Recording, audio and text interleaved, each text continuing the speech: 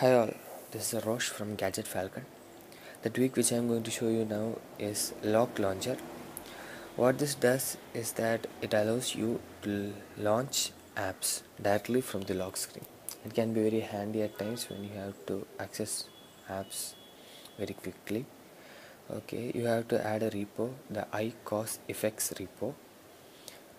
Okay, repo.icauseffects.com. Once you have added that, you can go to search and type in LockLauncher.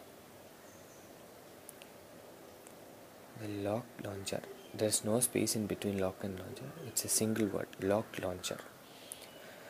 And you can see the version 1.2. This is compatible with iOS 5. When you reach here, you can find an install option on the right top where I have removed because I have already installed it. You can tap on install and install the tweak. You have to respring your device to activate it. Okay, so this is how to install it. Once you have installed, you can go to settings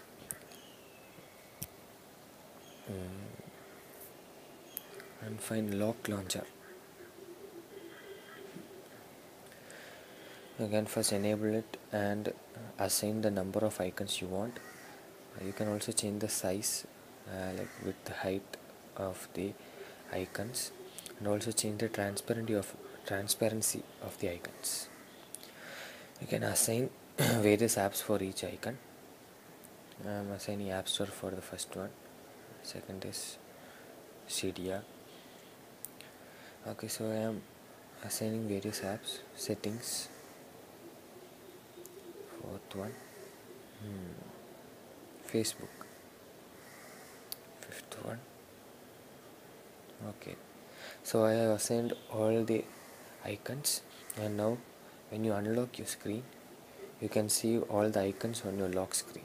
In order to launch these apps, you have to tap on it and then unlock the screen, and it will take you directly into the app. Okay, now it has taken me directly to settings.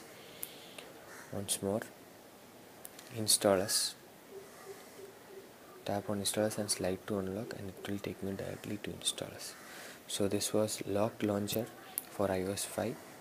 This is Gadget Falcon. Thanks for watching.